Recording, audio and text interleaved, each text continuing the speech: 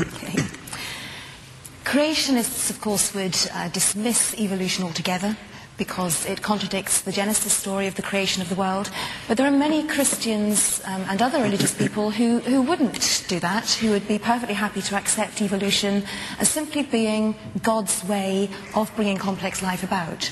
Do you have any thoughts on that? Is that a possibility? Well, I think it is important to make a distinction between the young Earth creationists, who are frankly loonies, just idiots, who actually think that the world is only 6,000 years old. I ask you, 6,000 years old, that's equivalent to believing that the width of North America from New York to San Francisco is 7.8 yards.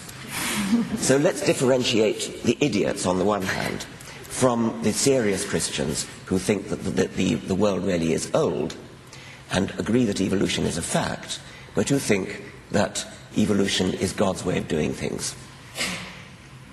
Well, that's not totally stupid. I mean, if you were an extremely lazy God, that's the way you'd do it, because you wouldn't actually have to do anything at all. All you would have to do would be to start the universe going and then sit back and watch it all happen.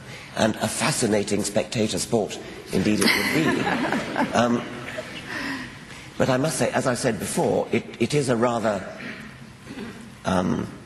strange way of going about things. You might think that if God were really wanting to make it pretty convincing that he exists, he wouldn't choose as a way of bringing us into existence the one way which makes it look as though he's not there. So it is a way out, and it's a way out that is adopted by all serious theologians, I mean by bishops and archbishops and popes and things. I forgot the Pope's the Antichrist, isn't he? I forgot about that. But it's the way that's adopted by all serious theologians. But as I say, I think it rings pretty hollow. Are there any sort of forms in evolution that would actually seriously argue against that? And I'm thinking in terms of, nature can be very cruel. And we seem to be full of design flaws if we were designed at all. Would you like to say a word or two about that? There are 2 points there. One is the cruelty, which you just mentioned. When you look at the elegance of the apparent design of, say, a cheetah or a lion and the antelopes that they're hunting, if God has designed both of those, then God has designed the lion to be an extremely good antelope killer, and at the same time God has designed the antelopes to be extremely good lion escaper. And you sort of wonder, well, whose side is God on? Why doesn't he make one side or the other win? Nature is very, very cruel. It's exactly what you would expect if there were no God.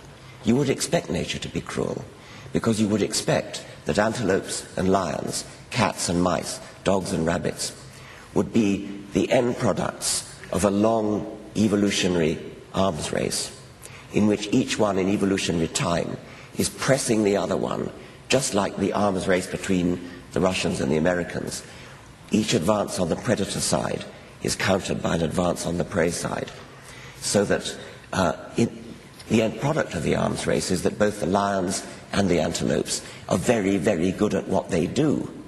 The lions are extremely good at chasing antelopes. The antelopes are extremely good at escaping from lions. The result is extreme cruelty, extreme pain, extreme fear. And it's precisely what you'd expect if it had come about through evolution by natural selection. The other point you made was about design flaws. Design faults. Yes. I was talking about the eye a bit earlier. If you look at the human eye, the retina is backwards. You can think of the retina as being a bank of photocells which are gathering light, and there are millions and millions of them, and each one is reporting on the state of light at the surface of the retina where it is, back to the brain. So if you were a designer making a bank of photocells, you would have all the photocells pointing, as my fingers are, towards the light. But in fact, in the human eye, they're pointing backwards. They're pointing away from the light. The light has to pass through the connecting wires that are connecting the photocell, the backwards pointing photocells. And the wires, that's the nerve cells, run over the surface of the retina, getting in the way of the light And then finally they come to the blind spot where they dive through the retina because it's back to front, and then they go back to the brain. Now, no designer would do that. It's a bonkers way to design things. But it is what you would expect as a result of historical accident. That's the way the eye just happened to arise originally, hundreds of millions of years ago, probably thousands of millions of years ago. And as a consequence of that historical accident, that's the way it still is. Because even if it might make a certain amount of sense for natural selection to reverse the retina, think of the upheaval that that would involve in the embryological processes. Evolution, unlike a human designer, or presumably a God designer, cannot just go back to the drawing board, cannot throw away the existing design, toss it away, get a clean sheet of paper on the drawing board and start afresh. Evolution has to start with what it's got and modify what it's got, so that we are rife with historical accidents. They're all over the body. That's one of the reasons why humans suffer so much back pain, because we are so recently risen from walking on all fours, and we haven't yet properly accommodated to walking on our hind legs. We are walking museums of historical accidents. And of course we're also human, which makes it terribly tempting for us to think that somehow we are the end product of evolution and always intended to be the end product of evolution. Rather than ask you to speak on that, I've got a very brief reading there for you, just a paragraph which I think tackles that issue very nicely. This is from the opening chapter of my book, The Ancestor's Tale. It's called The Conceit of Hindsight. It is a conceit of hindsight to see evolution as aimed towards some particular end point, such as ourselves. A historically minded Swift, understandably proud of flight as self-evidently the premier accomplishment of life, might regard Swift-kind, those spectacular flying machines with their swept-back wings who stay aloft for a year at a time and even copulate in free flight, as the acme of evolutionary progress.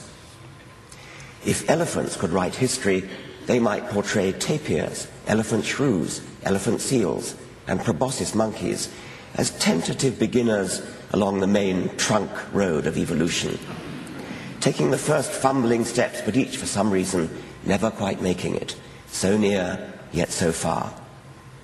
Elephant astronomers might wonder whether, on some other world, there exist alien life forms that have crossed the nasal Rubicon and taken the final leap to full proboscitude.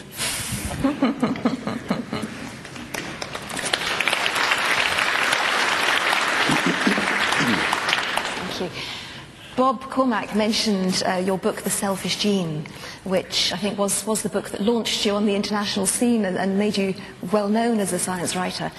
It's a book that's created a certain amount of confusion in people's minds, I think, just because of the title, as if you were advocating selfishness and justifying it on the basis of our genes. Would you like to just take a moment and explain what that book does argue? But yes, just briefly. I wrote The Selfish Gene in 1975, and at that time there was a spate of popular books by people like Robert Ardrey and Conrad Lawrence, which advocated what's been called group selection, the idea that natural selection chooses between large groupings of animals, even species. And you can see the appeal of this because it means that you can easily account for animals being altruistic towards each other. If animals are selfish, then the group to which they belong might go extinct. And so group selection might favor individual altruism. Now, that's not how natural selection works. I wanted to explain how natural selection works. And the right way to explain it, as I thought and still think, is the level of the selfish gene. Natural selection actually doesn't favor the differential survival of different groups. What it favors is the differential survival of genes. Those genes that are good at surviving are the ones that do survive, and all animals are built by genes that have been successful in programming the survival of their ancestors.